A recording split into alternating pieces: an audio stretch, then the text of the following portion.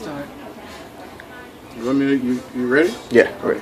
Well, the politics of you know, Black Autonomy and myself come out of the anarchist movement, but they are the politics specifically related to blacks and people of color as a wing of anarchism, or as an independent movement. It's independent in the sense that people of color in this country are subjected to a different kind of oppression and exploitation than whites are. It's also an understanding of the nature of white supremacy as a means of special oppression of peoples of color under this system, whether we're talking about slavery or other forms of oppression that peoples of color, that blacks, Africans have been subjected to.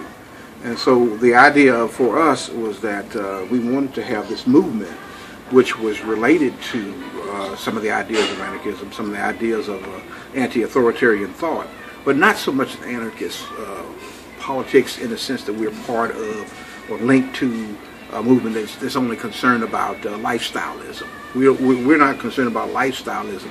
We're trying to save our lives, you know, as both as a people and as a class, you know. So we have a different understanding about that. Our whole history is that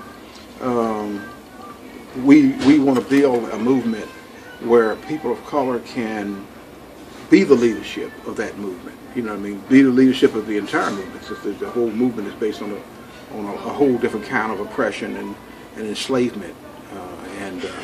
That was one of the ideas that went into the creation of Black Autonomy. You know, is that it was not going to be followed.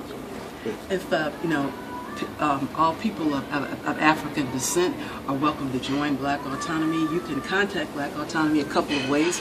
We're on Facebook. If you just type in Black Autonomy Federation, our site will come up. And also you can reach us by email, organize.the.hood@gmail.com.